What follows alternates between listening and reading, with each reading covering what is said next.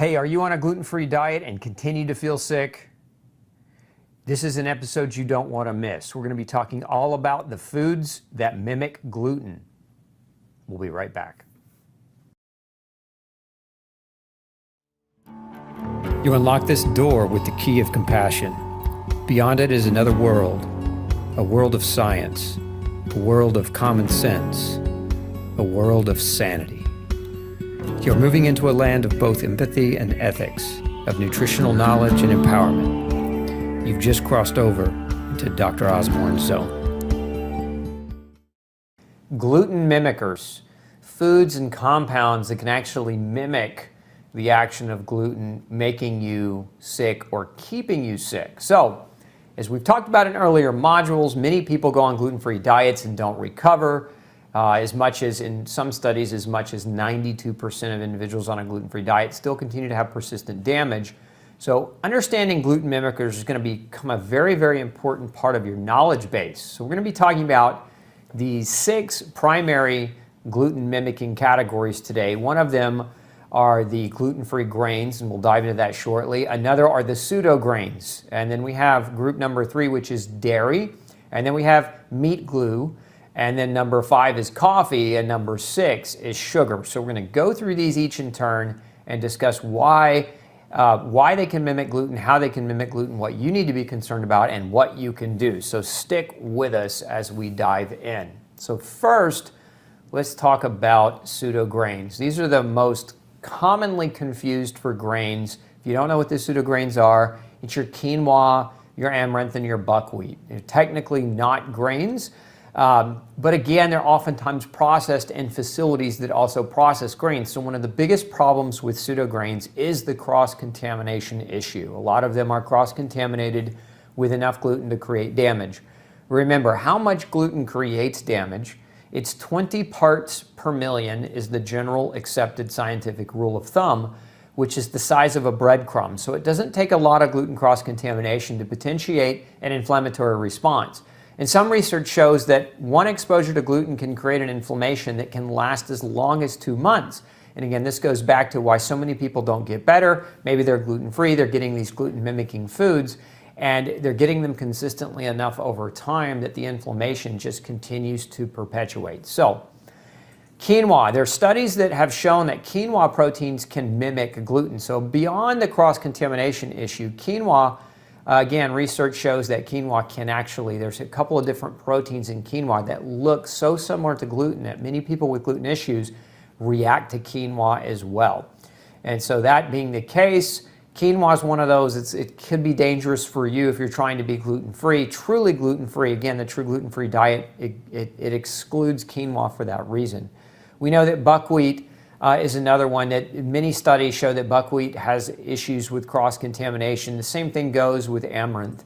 And many experts believe that these pseudo cereals are so similar to grain, to gluten, that they haven't been adequately studied to be really recommended as a staple source of food. So again, word of caution with those pseudo cereals or those pseudo grains. My advice, if you want to follow the true gluten-free diet, is go ahead and avoid them, especially that first 6 months, as you're trying to navigate and learn this diet and figure out how to regain and recapture your health and wellness. So another reminder on, we've talked about this in a number of our modules in the past, and that is the actual what are being considered the gluten-free grains. Okay, now as I've talked about, there's no such thing as a gluten-free grain if you know the botanical definition of what gluten actually is. Gluten is the name of the storage proteins found in all grains, and so but according to food labeling laws, gluten is only known as alpha-gliadin, which is found in wheat, barley, and rye. So again, if you haven't watched Module 1 of this series, it's one of the most critical modules to watch because I give you the scientific breakdown of these different definitions and a better understanding of why. But remember, corn is one of these gluten-free grains that can really trigger a response, and it's because corn has a type of gluten in it called zein, and there have been numerous studies that have shown that people with gluten sensitivity have trouble healing when you add corn into their diets. And so corn is definitely one on the hot list, on the high list of foods that you definitely want to avoid if you're trying to follow a true gluten-free diet. Rice is another. Rice contains a type of gluten protein called orzonin. Okay, rice proteins in general have been linked to something called enterocolitis, meaning inflammation of the intestine. It's actually one of the more common causes of intestinal inflammation in industrialized countries. And there are a number of reasons for this. One, I think, is because of the gluten-based protein, but two, many of your rice components have heavy toxic metals in them. Cadmium and arsenic are found in high levels of a lot of our rice products that are made for the gluten-free market. A number of studies have shown that, that rice products predominantly made for the gluten-free market are commonly contaminated with these toxic heavy metals that can also cause inflammation and other types of damage to your organs and tissues. And so that can, again, lead to a manifestation of problems if you just turn away from wheat, barley, and rye, but implement tons of rice in your diet. You might actually start becoming sick as a result of these heavy metal toxins. Oats is another one, oftentimes labeled as a gluten-free grain, although technically it's not gluten-free. The type of gluten in oats is called avenin, and this is a really common one used in a lot of lotions and hygiene products as well. So be on the lookout for avenin, that term avenin, in these different products that you might apply to your skin, especially if you're struggling with a type of skin inflammatory disorder, something like eczema, psoriasis, or vitiligo, because these are areas where we see that people tend to react to gluten in skin-based products when they already have pre-existing skin inflammation. Now again, oats have a gluten in them, and additionally, studies have shown that oats are oftentimes cross-contaminated with wheat, barley, or rye glutens, but also studies have shown that the avenin protein in oats actually can create an inflammatory reaction in those with gluten sensitivity. So, multiple reasons why I would suggest that you look at oats with caution, and again, if you're going to follow a true gluten-free diet, get them out of your diet. Same thing with millet. Millet's another grain that's commonly considered to be gluten-free, but as some research has shown that it hasn't been well enough studied to actually be considered safe. Sorghum falls in the same category. As I mentioned earlier, a lot of your sorghum-based beers that are claiming to be gluten-free on the market, many people buy. I don't recommend them. I don't recommend sorghum in your diet. It's just not one of those that is technically gluten-free. The caffeine in sorghum hasn't been adequately studied, and as we've learned from the history of studying other grains, generally speaking, grains for a gluten-sensitive individual is going to trigger that genetic interrelationship that leads to an inflammatory response. So, just a quick crash course reminder if you haven't watched Module 1 on why we want to avoid the grains that are labeled gluten-free. Now let's dive into dairy, one of the other gluten mimickers. Some research shows that the protein in dairy called casein can mimic gluten and create an inflammatory response. And this goes back to how similar the two proteins are. Gluten and casein are extremely similar. A lot of autistic communities have evolved to a gluten-free diet, but then even one level above that, they've evolved to what's called a gluten-free, casein-free diet. And this has to do with that dairy cross-reacting and looking potentially like gluten to the body. As many as 50% of those with celiac disease reacted to dairy casein proteins in research, and I'll show you some of that here shortly. But then there's also processing of dairy foods that occurs that can interfere with the structure of dairy and make dairy a more reactive food. I'm going to put a diagram up on the screen for you. These are what I call the dairy dangers for the gluten-sensitive individual. And you'll see as we go around this diagram, there's several different things that we want to be concerned with. Number one, on the far right top of this diagram are the added gums. Now, some of the gums that are added to dairy products. Now, generally with milk, you're not going to see gums being added. Where you'll see this is things like yogurt and ice cream and confections that are produced from dairy, and even some of the cheeses. But one of the most dangerous gums for somebody with a gluten issue is carrageenan gum. This type of gum is derived from a type of seaweed, and it's used as a thickening agent in dairy products, and it's been shown in many research studies to cause gastrointestinal inflammation. So again, if you've cut gluten out of your diet to stop the gastrointestinal inflammation, but you're bringing in this food gum that can also create gastrointestinal inflammation, you might be just trading one bad thing for another bad thing. So keep that in mind. Make sure you check any dairy products for different food-based gums. There's a number of different kinds. We've actually got a really long article on the different gums and the safety profile or the danger profile of them. You can check that out at glutenfreesociety.org. There's also added hormones. A number of your dairy products, recombinant bovine growth hormone, the way the animals are fed. This can actually change the chemical composition of the milk, making the milk not necessarily gluten, but not healthy for you, right? Remember, when we feed a cow predominantly grain in their diet, as I've mentioned before, we don't know. Nobody's really researched this. It's actually on my slate to research, is when you feed cows grain, does that gluten show up in the dairy of the animal? We know it does for humans. When humans eat gluten, it shows up in their breast milk. We don't know that about cows. It's just not something that's been researched at this point, but it is a point of caution. I would say proceed with dairy with extreme caution. And if you're going to use any dairy at all, I would recommend that it's grass-fed dairy versus, your commercial feedlot type of dairy production, mass-scale dairy production milk products. Then we have what's known as molecular mimicry of gluten. So this is what I was referring to. The casein molecule for many has crossover with gluten, and again, 50% of celiac patients are known to react to the casein in dairy, and so you may be one of those. And so that makes dairy a potentially bad choice because of its gluten mimicking capability. There's also a protein in dairy called BCM7. That stands for beta-casomorphin 7. This was discovered because it was actually discovered by researchers in New Zealand, where the children of the native peoples of New Zealand were developing type 1 diabetes at record rates.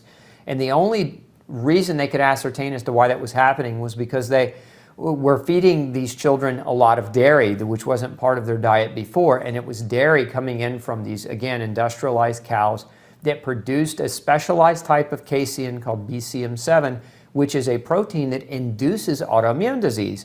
And so this is the type of dairy that most of our dairy farmers use in the United States. As a matter of fact, in New Zealand, they've started to convert their herds of dairy cattle to what are called A2 producing dairy. A2 is the genetic of the cow. There's A1 cows and there's A2 cows. Well, A1 cows produce BCM7 as a protein in their milk, and we know that protein can induce autoimmune disease. Look, we know gluten can induce autoimmune disease, so it doesn't do you a lot of good to get rid of gluten and then continue to use a dairy product that can continue to perpetuate a pre-existing autoimmunity.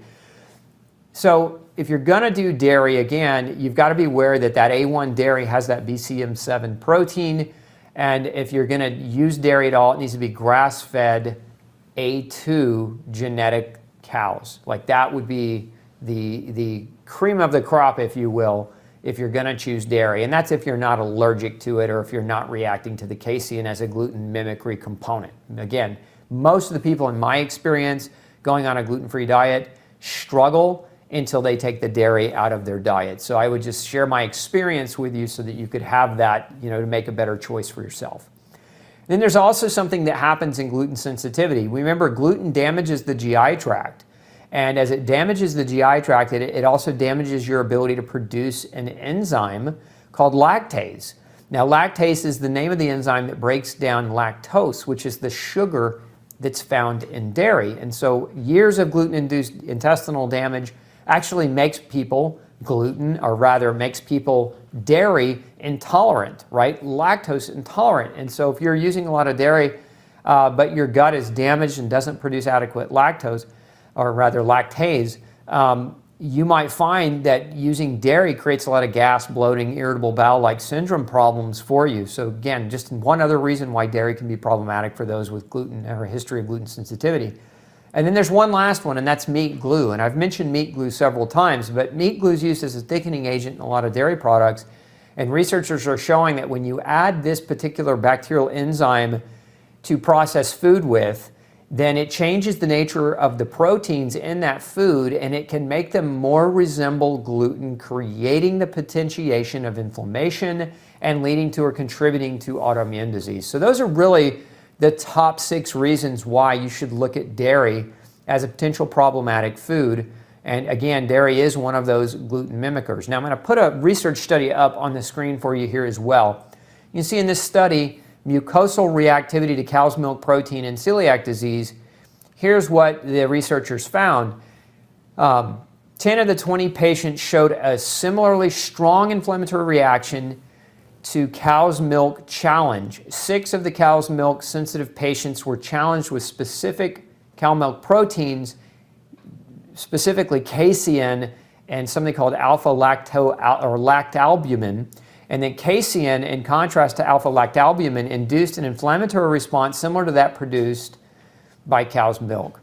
A mucosal inflammatory response similar to that elicited by gluten was produced by cow's milk protein in about 50% of the patients with celiac disease.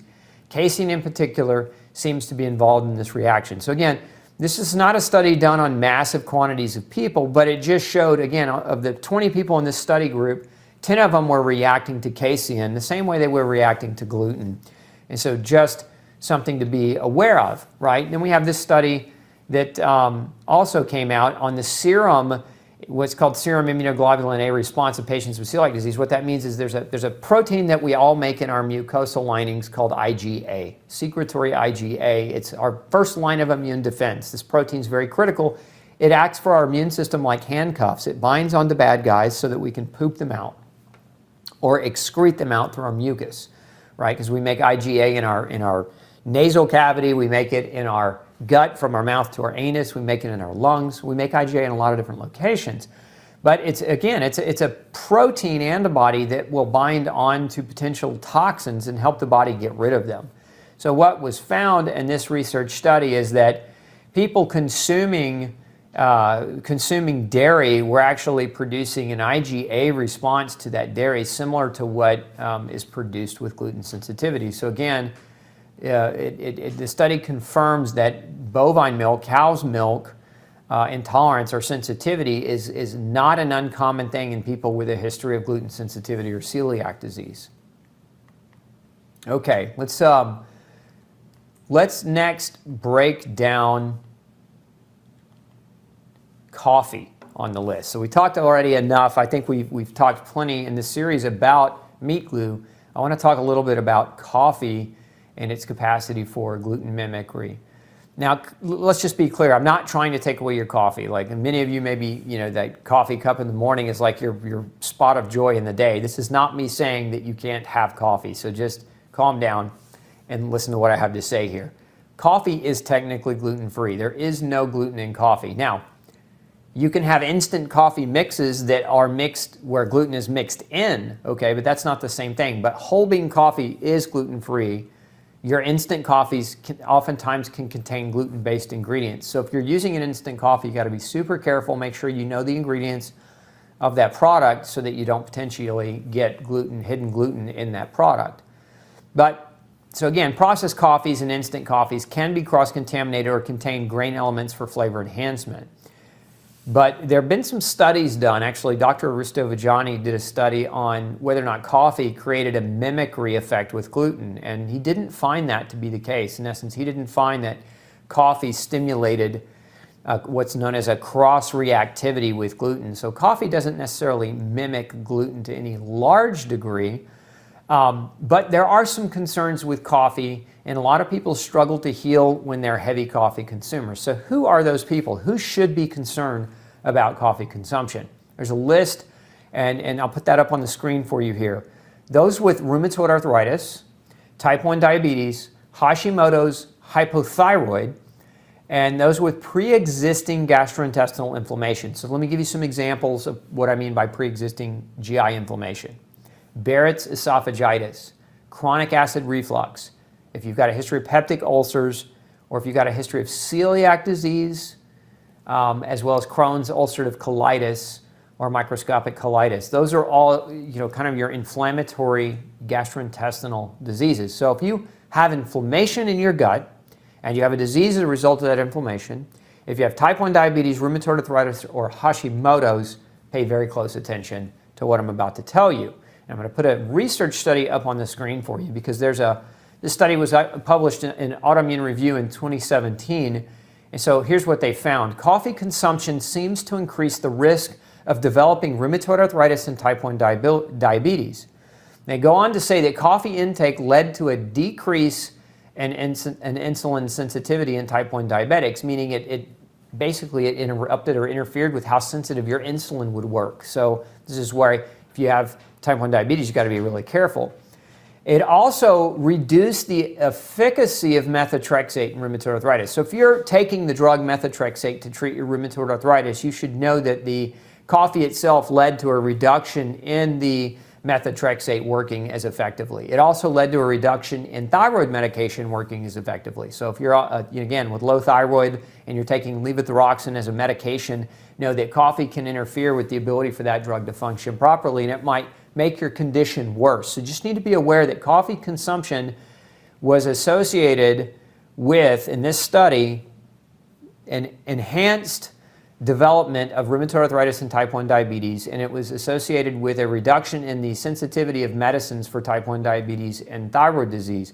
Now, these researchers did find coffee consumption associated with cross-reactivity with gliadin antibodies in celiac patients. So whereas I showed you a study a moment ago that they didn't really find that correlation, this particular research study found that there was a correlation between coffee and gluten cross-reacting with each other. So again, a little bit of a mixed result there, but I share with you both of those because again, I'm not telling you that everybody that has gluten sensitivity needs to never have coffee. I'm just simply saying that you may still be struggling, even though you're gluten-free and you're a big coffee drinker, and that may be one of the reasons why. So you've got to look at it as from an individualized perspective.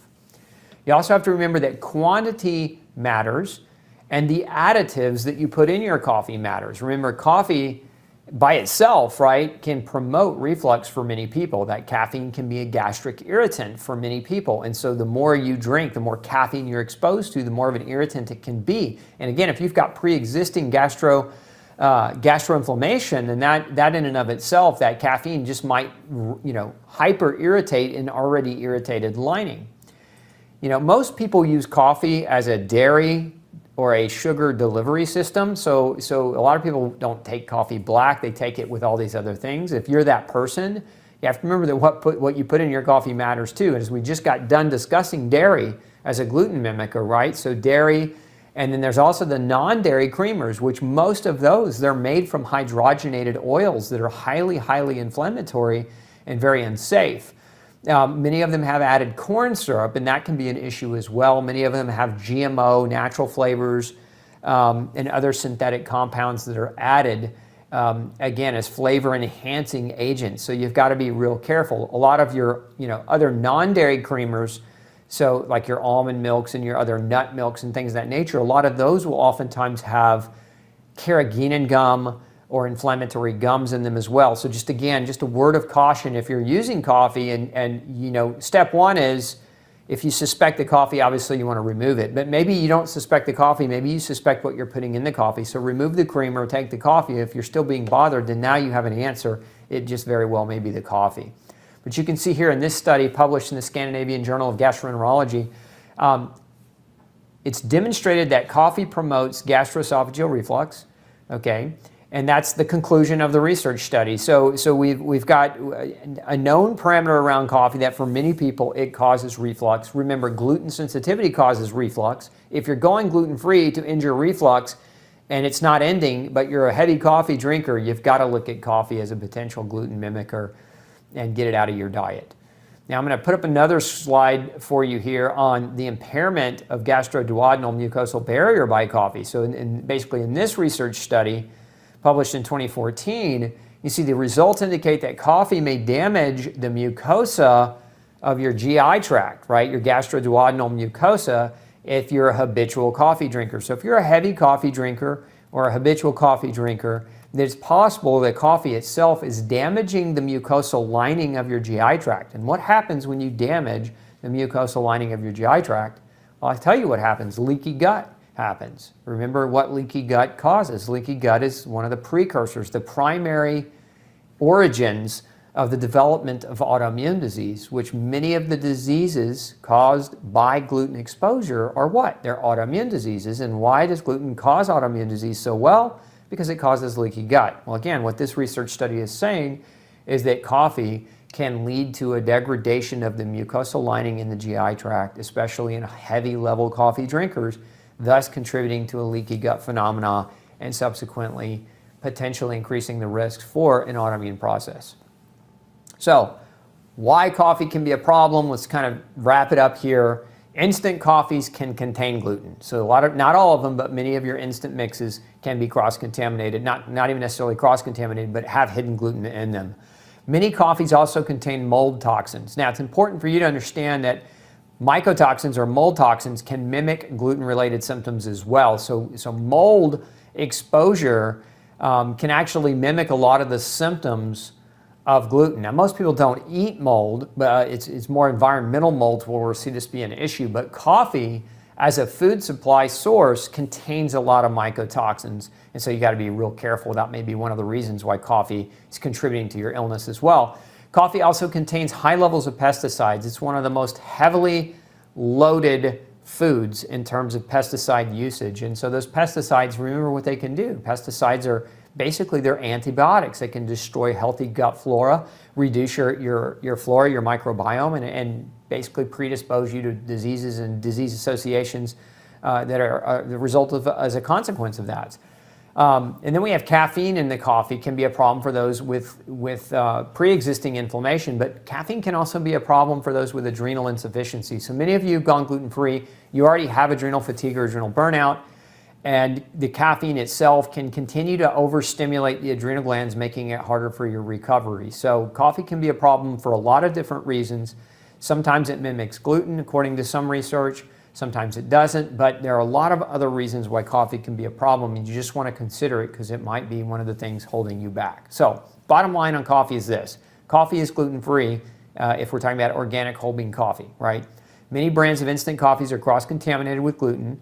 What you put in your coffee does make a difference. So the fillers, you know, whatever you're using, dairy, non-dairy, whatever that is.